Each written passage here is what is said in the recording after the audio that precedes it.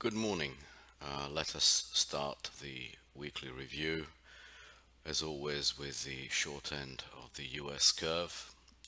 Well, we had quite a move in the 2-year notes. As you can see, the number on Friday made us jump straight through this consolidation area into the next consolidation area. By the way, the weekly charts, in fact all the charts, are going to be slightly skewed by the contract rollovers that are happening at the moment. So don't take these levels to the tick. But in any case, you can see that the 2-year note short term is vastly overbought. It's above the Bollinger Bands, but time will correct that, and we think that any move back towards this 109.08 to maybe slightly lower 109.07, 109.06 will definitely be bought for another leg up towards this area of 109.14. We don't see it going through there. As we've been saying, these consolidation areas basically show you where the market is bullish, bearish or neutral. It's bearish down here, it's neutral in here, it's bullish up there, but for it to bust through these levels, the market would need to start looking for a cut in interest rates or absolutely no hike for any immediate future, which is unlikely. I think the market, even with the number on Friday, because it is only one number of 1 month, will definitely wait for more information before it makes a serious move above this line, which is 109.14. So we could have a third wave higher to 109.14, maybe 109.16, get people bullish and stopped or whatever, and then reverse back into this channel. On the dailies, this is very much the same kind of picture. We find it hard to believe that it's going to go much through the 109.15, 109.16 area with the Bollinger Bands up there. It will probably test it, but fail and come back towards the 109.08 area. The 5-year note, much of a muchness. Again, this is the big test area, 121.19. We think we probably get there. It's there again on the dailies, 121.18 being the top of the Bollinger Bands. We will probably get there, but we will probably fail and come back towards the 121 area and slightly below. Not much to be done to the 2-year and 5-year note. You want to trade it bullish off the moving averages and off the support at 120.28, and you want to trade it bearishly above 121.16. Still no change there. The more bullish contracts are the 10-year note. Even that is not hugely bullish. We're building some kind of a wedge here, and the Bollinger Bands have started turning slightly up, so that probably indicates continued pressure to the upside over the next 2 or 3 trading days or even couple of weeks, but nothing really tremendous, which fits in with the picture of the 2s and 5s. 10 years can only flatten so much against 2s and 5s, and we would not be surprised to see a move up to 131.5, 132, but as 132, but really not much more than that. The 30-year is the one that's looking the most bullish, but that is no surprise. It's testing the upper spikes. We would not be surprised by a move up to 168, but it is very overextended, so we would prefer to buy it at lower levels.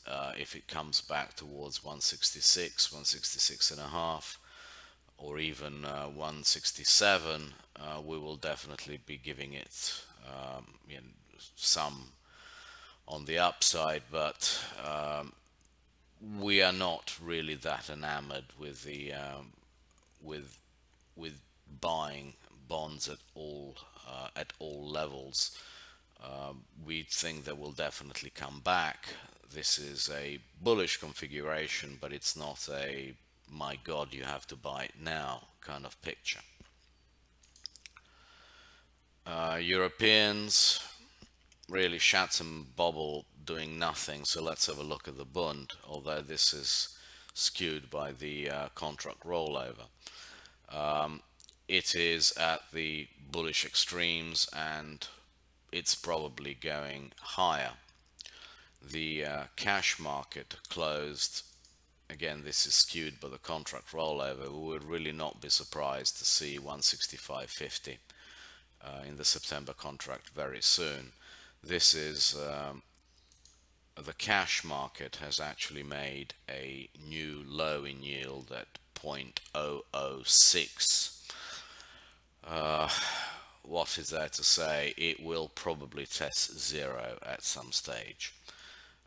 There is not much else to be said for it now, and that fits in with our view that the European economies are still very weak and there is no reflation there for the time being. Will this change? Yes. Will it change in the very short time frame? No. Let's have a look at the equity markets. Well, this is, you know, our very short-term indicator where we job for 2, 3, 5 points. And as you can see, it keeps on coming back to this central exponential moving average, which is at 2098. All dips to 2083, 2085 keep on getting bought. This is, as you can see, how many times we've tried it: once, twice, 3 times, 4 times. 2083, 2085 is the area that you buy, and anything above 2100, 2106, it is basically a sell. The moving averages, apart from the slow ones, are very flat. They haven't really done anything all week. In the weeklies, we have actually done a bit of a doji. But does it mean anything? Potentially, but we just don't think that it's very, very significant at the moment. We have this moving average support, which comes in at 2060. So basically what the market is telling you, if I bust 2083, 2085, I am probably going to 2060. But that is that. We are not bearish of the S&P. We find it very, very hard to be bearish of something that makes us money when we buy it on a dip. So that's all we can say. Let's have a look at the dailies on a more zoomed in time frame. Exactly the same kind of picture. The moving average support comes in at 2085, 2086, and then below there's a band of moving average around 2065, 2067. If we have a look at the other contracts, the cash contracts, which are less distorted, we have a slightly bullish but overbought picture in emerging markets. We tried, if you remember, we were trying to buy 3150. It never quite got there. It made a doji and reversed straight up. Friday it actually closed up. So this is a bullish configuration, although it's getting quite overbought, and it'll probably try and close this gap to around 32.28, 32.30 next week. But it just shows you that there is support, a very good band of support around here, 32.85. So is the S&P going to go down without the emerging markets? No, not really. Is it going to go up hugely on the back of a 1% move in emerging markets? Probably not. Steady as we go.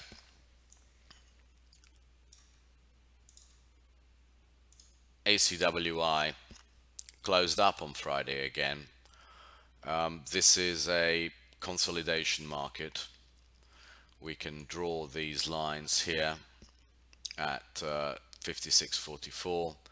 It's very well supported around those levels. That's the kind of level that acts as a swing.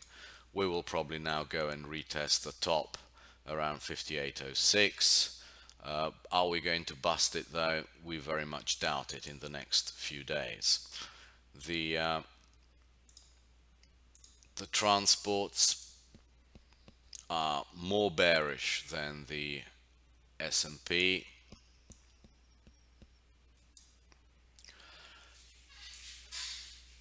They tried to make a lower close on Friday. They failed back in the range. We have very good resistance up here at these tops. So this is again a market which is in consolidation. That's all that can be said for it. It's definitely not a bullish picture. We need much more from the transports if they're going to lead us.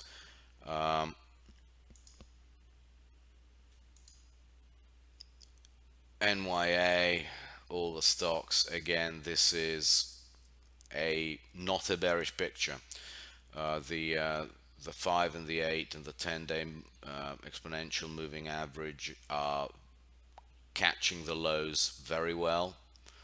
The 200-day moving average is still trending lower, so we could have a move back up to 10,622, which would probably coincide with a test in the S&Ps of the 2120, 2130 area, which were the previous all-time highs.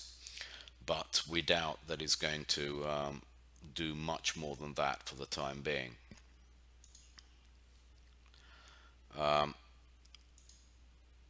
The techs very well supported on the hourly basis and on the daily basis. They are not coming off they're not breaking the 10-day moving average, which is extremely important,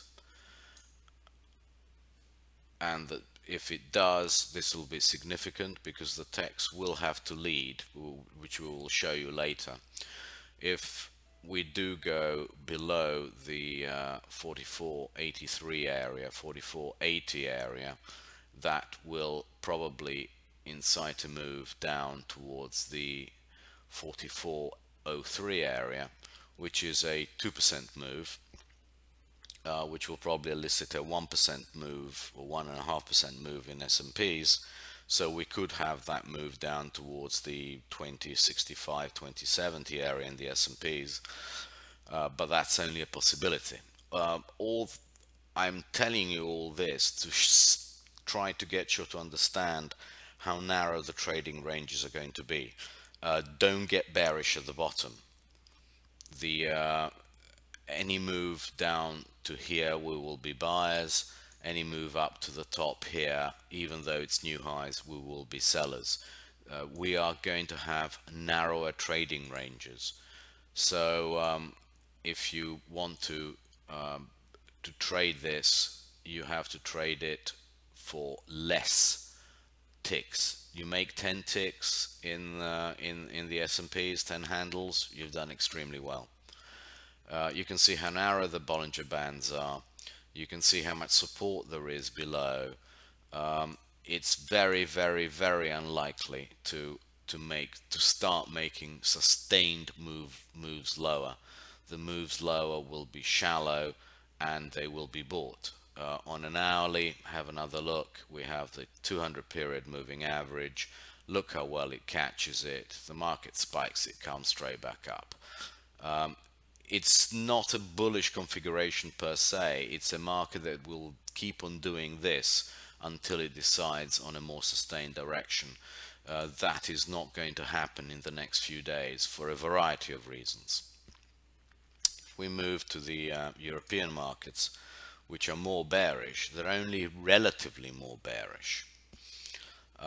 This is the DAX cash, and this is the 200 period moving average, which is positively sloped, and you can see that for all the kerfuffle on Friday and all the bearish action, it's really done nothing to damage the internal picture. You are still buyers at these kind of ranges around the 96, around the 9,950, 60, 70, so just below 10,000 for bounces, which should prove quite shallow now. All the market has done, really, if you have a look at this, is come back and fill this gap and actually closed all right. We think that any bounce up towards this level of 10,200 again is going to be sold for further moves down towards the 10,000 area. But again, these are narrower ranges than we have had in the past. We are in for probably a week of extremely narrow ranges for a variety of reasons which we'll explore. So don't get overexcited on the downside or on the upside in any of these markets.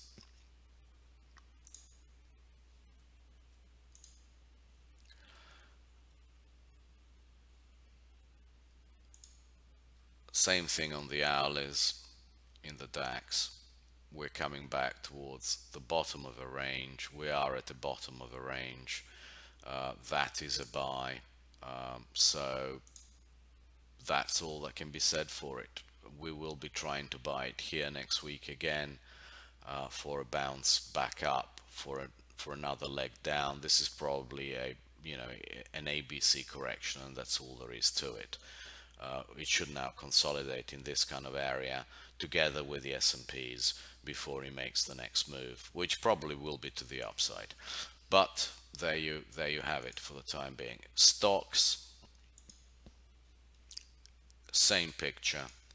It's done absolutely nothing to change the technical picture, that we are in a range with around 3100 at the top and these lows here as the bottom around 2,870.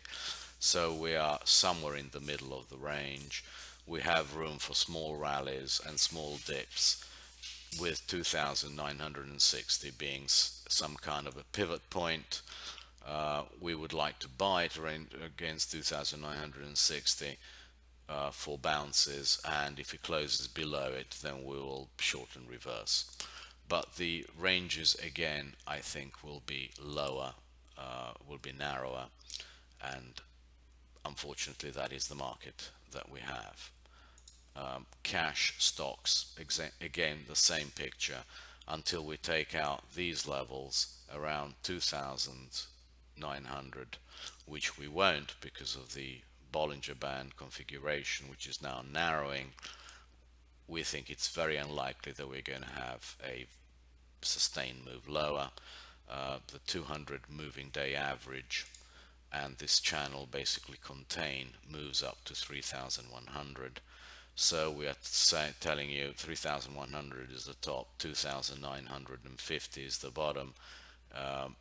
Within the next 30-40 ticks, it's a buy area for another leg higher. Now, having established that we are in ranges in all the markets, the spreads between them will actually be determined by King Dollar. Not so much King on Friday, because it fell back from into the channel that he was trying to break out of. But basically this picture is not bearish until it closes below 96.63 on a weekly basis. We just can't really get bearish of it. All that can be said is that it's in a consolidation phase which might last several more weeks. It's potentially a bearish configuration, but it's not one yet, and we will not anticipate a breakdown in the dollar. A lot of money has been lost trying to anticipate this kind of a break.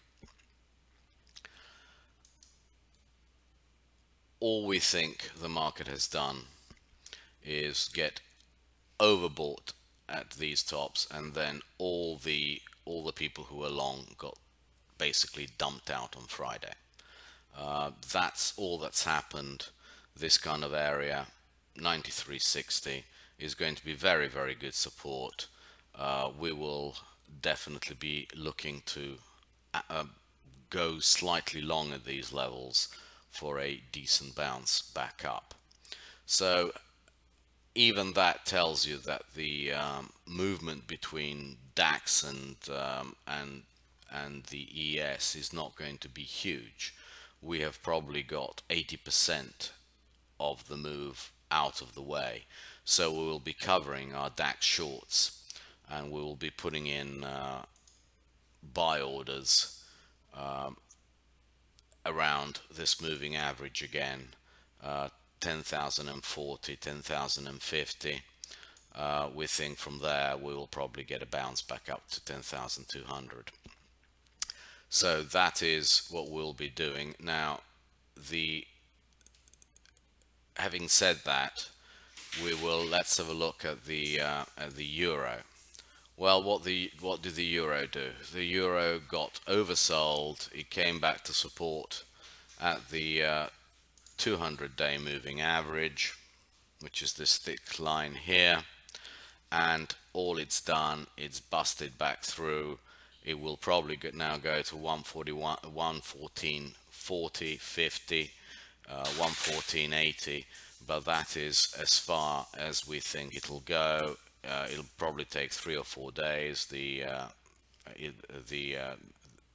stochastics will get overbought, and then it'll consolidate between 113 and 115. That is the picture in the euro.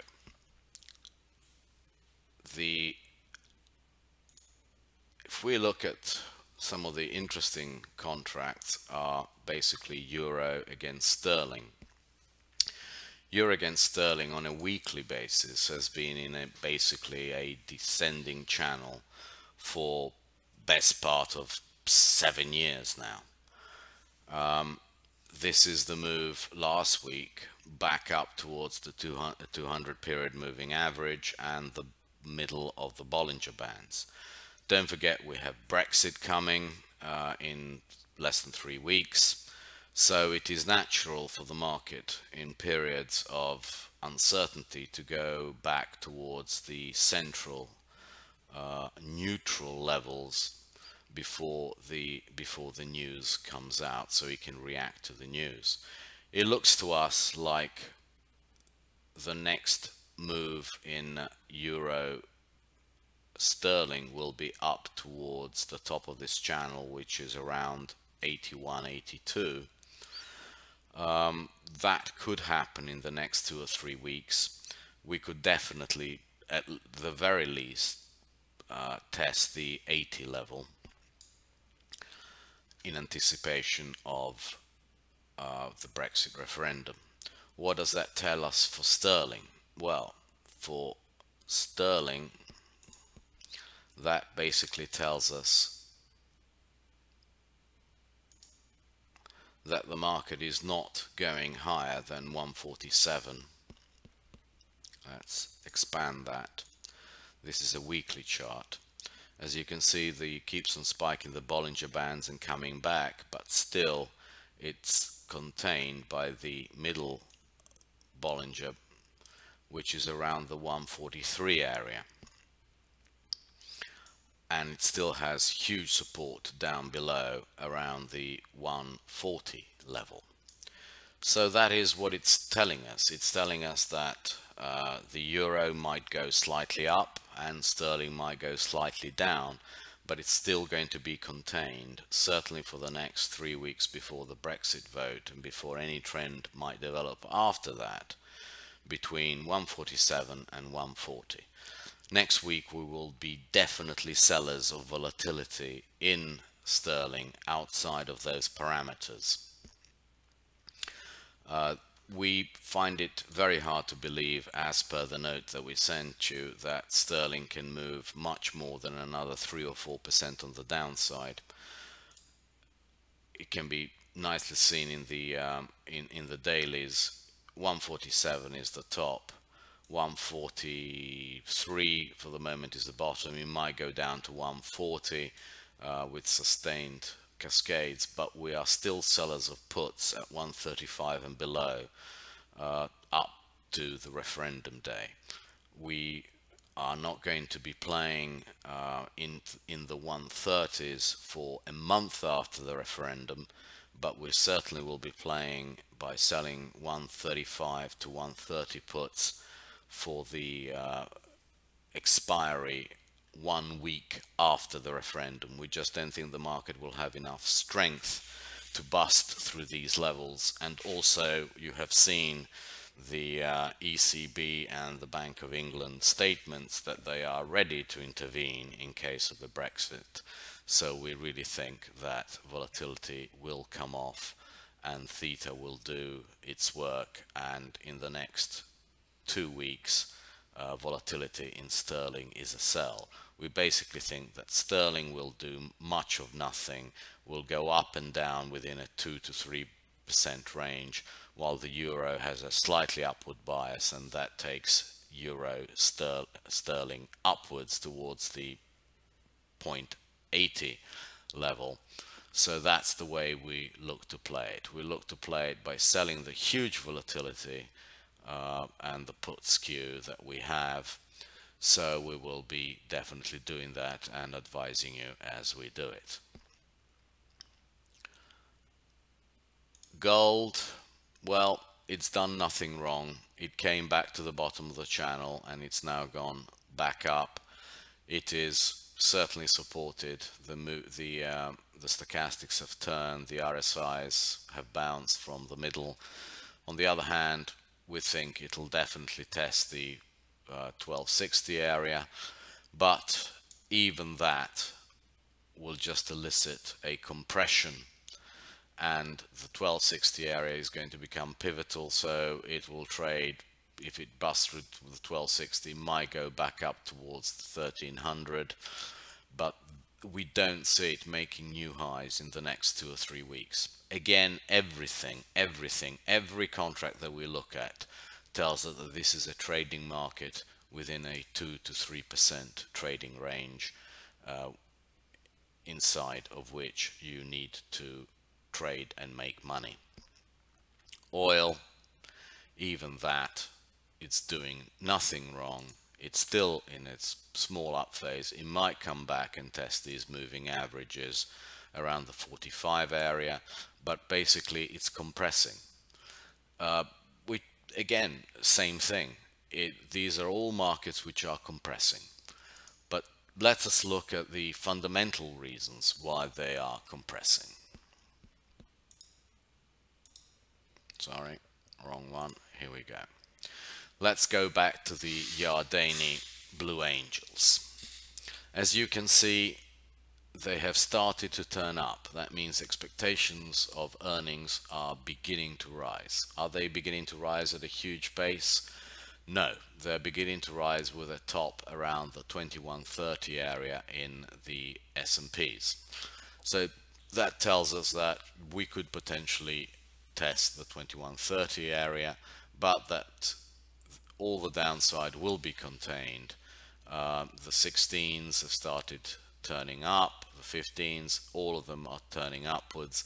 So we have a trading range between 2130 and possibly 2050 at the very extreme.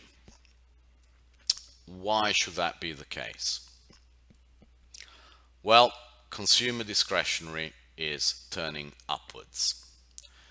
That has room to run, probably towards this 650 to 675 area, which will drag the S&P higher. Consumer staples have nowhere to go. They are already vastly overbought, so there's nothing there. Energy, there's nothing there. Look where these Blue Angels are. It'll take a long time, even with the price of oil going up to $55, $60, $65 for these to turn and these to come back inside of them. It'll take literally quarters for that to happen. So don't expect the energy index to lead or to support the S&P very much. And this is really the problem that the S&P is facing longer term. Financials have started again to roll over. The S&P really cannot rally that much with financials in the state they're in.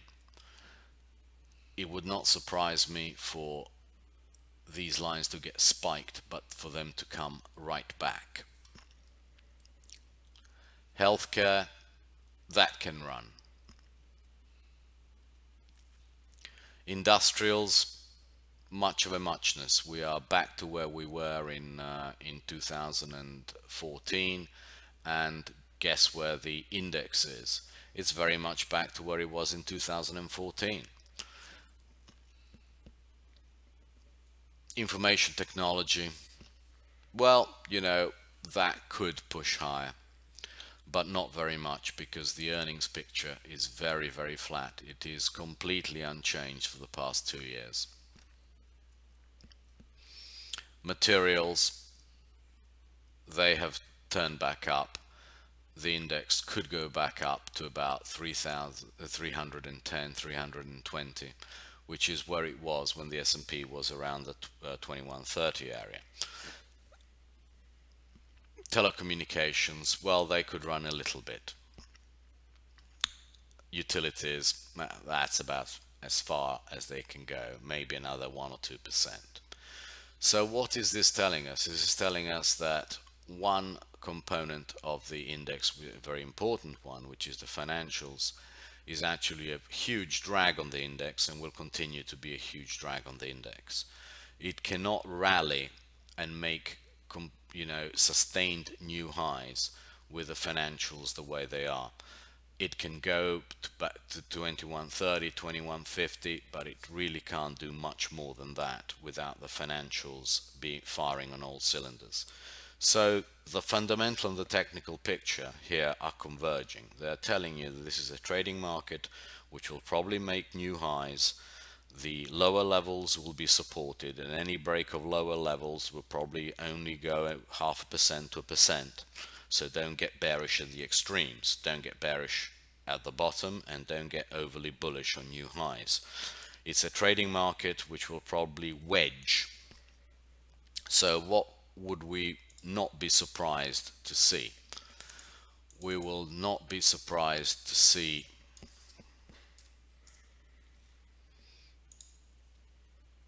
a market which basically does this type of